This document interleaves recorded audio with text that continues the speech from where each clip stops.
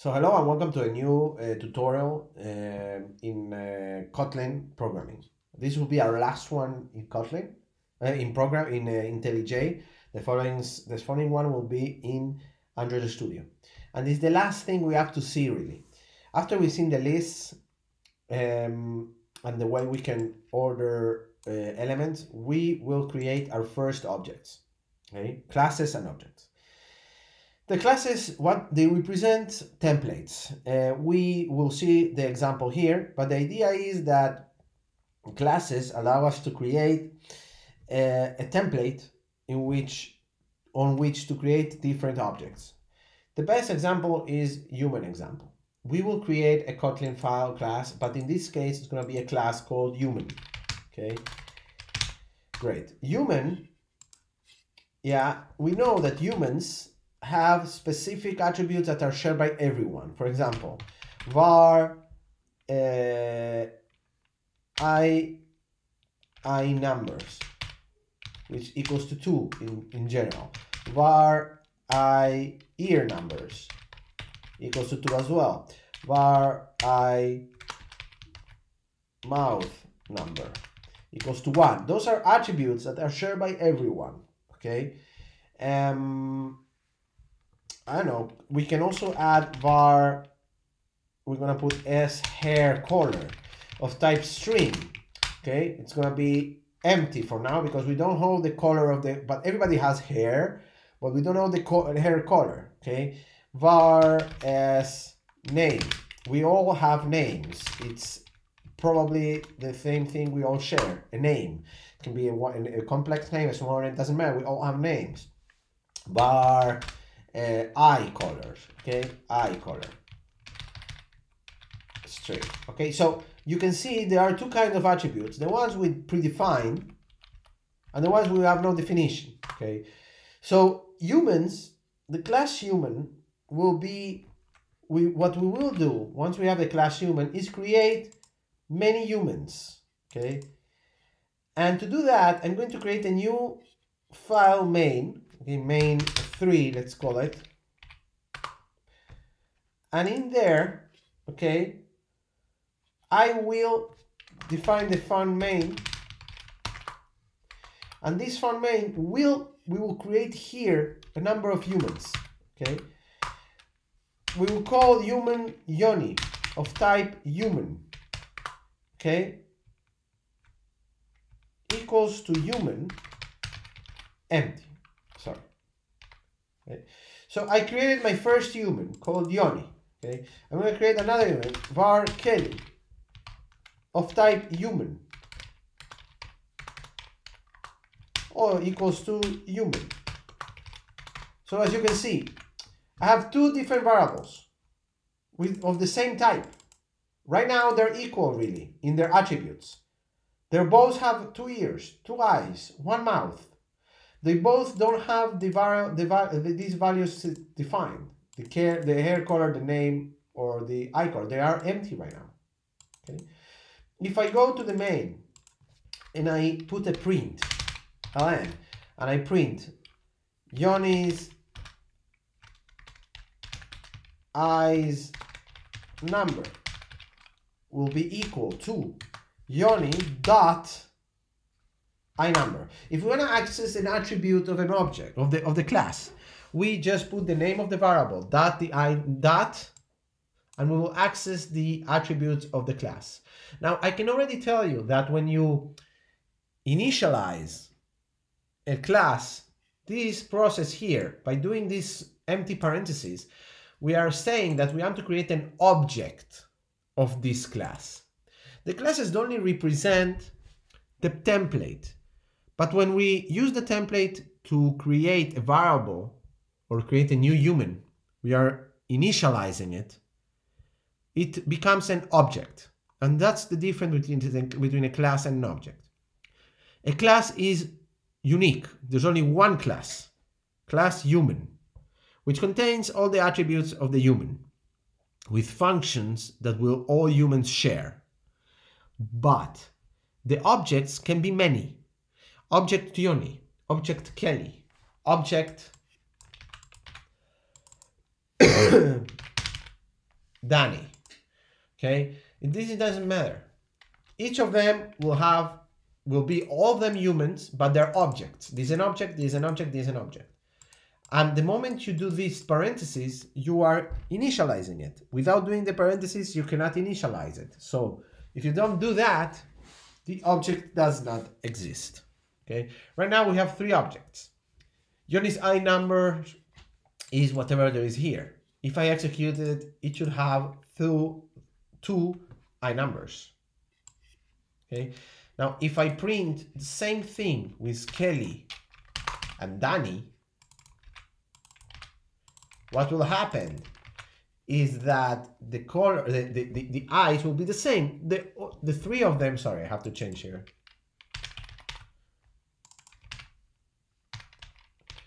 The three of them, they share exactly the same values that by default the human class has. Okay, and they all have empty hair, empty name, and empty eye colors. They don't have values here. If I decide to print them, and I say, okay, now let's print the hair color. Let's do it. Let's copy this and just put it down here. Then Johnny's hair color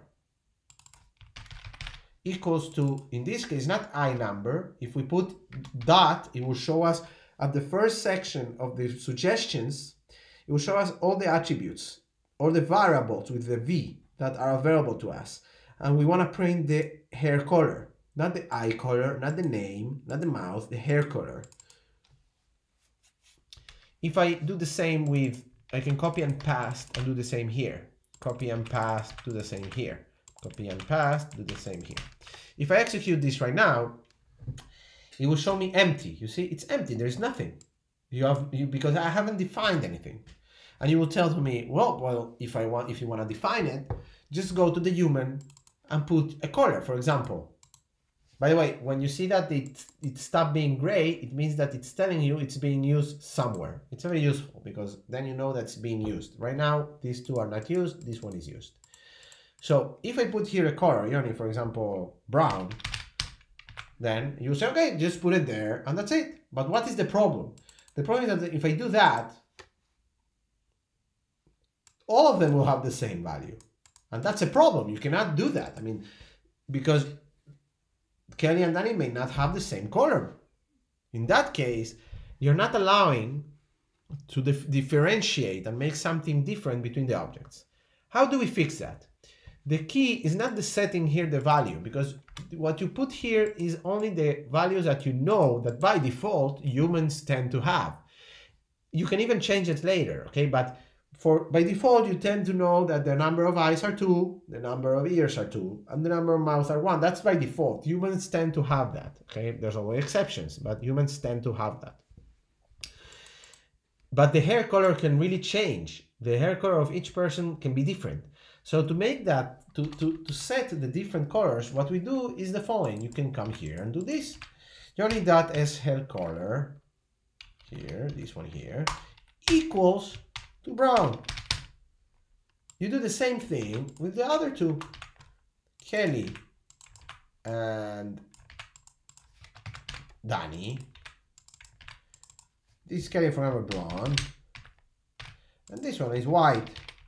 Okay, so if you do this, what will happen is that you have different colors, you see? Because I predefine it here. That's how you can differentiate. Eye numbers are the same, but the hair color is different. And that's one of the advantages we have. We didn't have to really set here the value. The value keeps being empty in the template because it's a template, it's the default. But later on, during the execution of the application, I define different values depending on my needs. I need that Kelly's hair color will be blonde. I need that Danny's hair color will be white. So I define it. And Yoni's is brown. So I put it like that. That's the difference between an object, because we are working now here, when we do this, we're working with objects. The attribute of the object Yoni, hair color, will be brown. The attribute of the hair color of the object Kelly will be blonde, and the hair color of Danny will be white. Okay, so that's that's the difference between a class. A class only is unique, is one only, and the values you put there will be the original values. And later on, yeah, you can change the values from inside as much as you need. For example, if I want to change the value of the I number of Yoni, I can, by the way, I can, because Yoni's I number is not final. Okay, we can set final values, but it's not really forced. You can put the I number to be 3. Okay, so if I do that, Yoni will have 3 I's. Yeah, so the first time it will show 2. Okay, and then because I changed it, now it's 3. Okay, that's how we work with attributes. Some elements to consider. If you want to force the value not to change, you have to put a word called final. Okay, final. Sorry, forget it. We will see it later on. Okay, just leave it like that. Ah, no, not final. If you want the value not to change, you just put it as a value, not a variable. Values are forced. They are not changeable. They cannot be changed. So if I define a value I number equals 2, it will always stay 2. And it will tell me here that there is an error. It will tell me that val cannot be reassigned. You cannot change the variable, the value of a value. Okay.